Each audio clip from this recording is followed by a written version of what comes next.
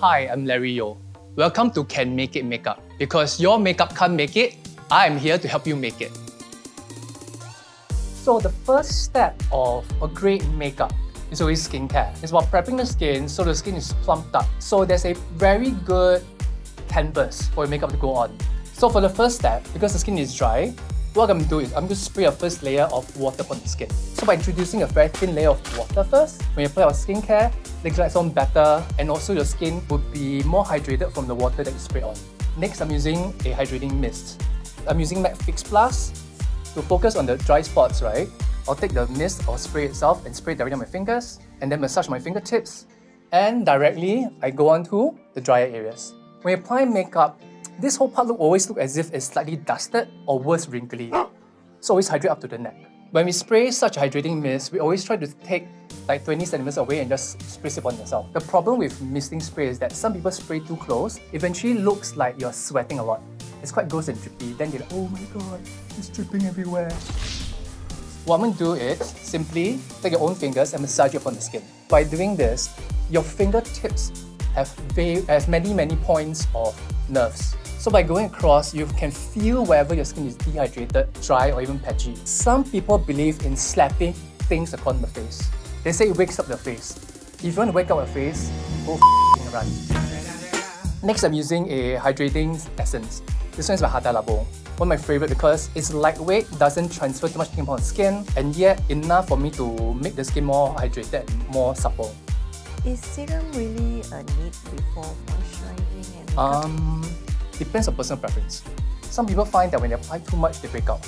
If you're really lazy, get your hydration from your toner, massage on, you use hydrating serum. The problem is most people, they apply nothing, then put the moisturizer, and it foams because the skin is not softened, and then you apply your makeup, then parts of it get patchy. I always start hydration from the center, skipping the nose because the nose is always oily. So I spread upon the whole hand, go on, massage it outwards.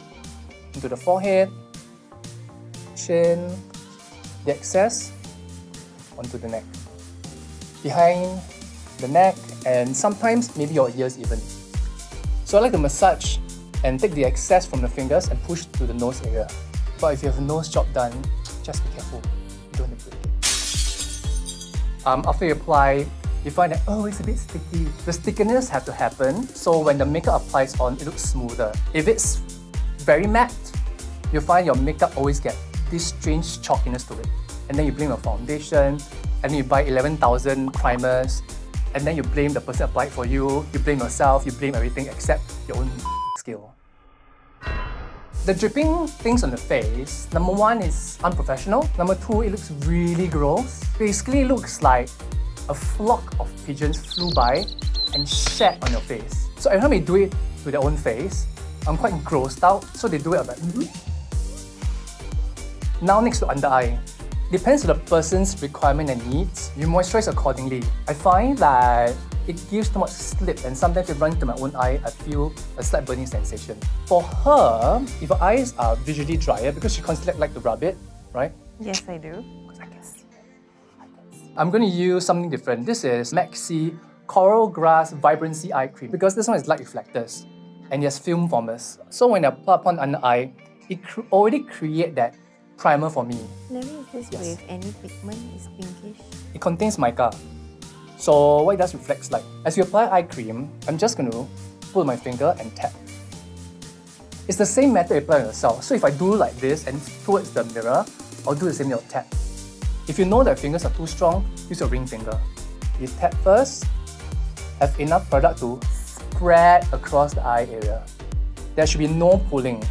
Once there's pulling, there's too much friction. So there's a form of freshness under the eye. See it straight ahead again. See? It's brighter and a soft glow to it. And Anessa is still like her own natural matte finishing. Can we spread it on the lips as well? Personal preference. If you want to do that, maybe use it at night. So the excess on the finger, then put on the eyelid. The eye area is folded. It's a moving area. As you blink, your moisturizer is going to get caught in between the lids. I'm going to finish it up with a moisturizer. Moisturizers comes in many forms. It's about personal preferences. There is also like emulsion. Emulsions are lightweight moisturizer that is in liquid form, like a more watery format.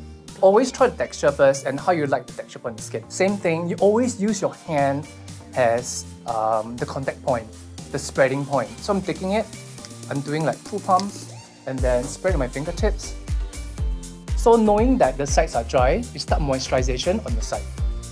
Notice carefully that I'm pushing away. Some people say that, oh, but if I do this way, the face will sag. Oh my god.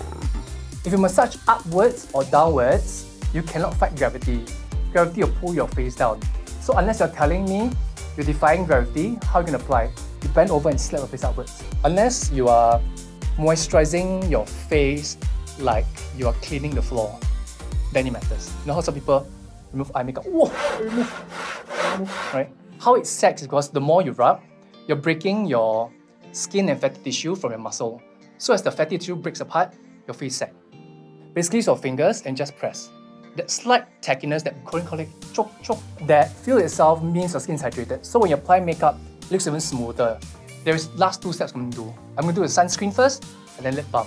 Why I do that? Because sometimes you put too much lip balm, you put a sunscreen on and you slather your lip balm and sunscreen together. There's a whole mess here up to the nostril. I've seen people do that, it's quite funny to me, but it's not funny for them.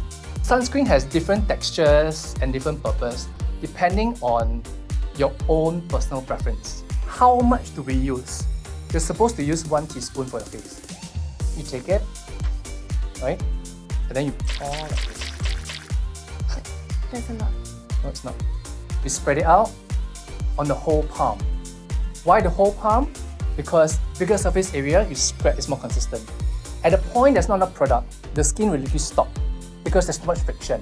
The product don't glide. I like to take a bit of sunscreen near the eyes. You notice that I skip the eyelid. I maybe push it to the brow, but not to the eyelid, moving eyelid.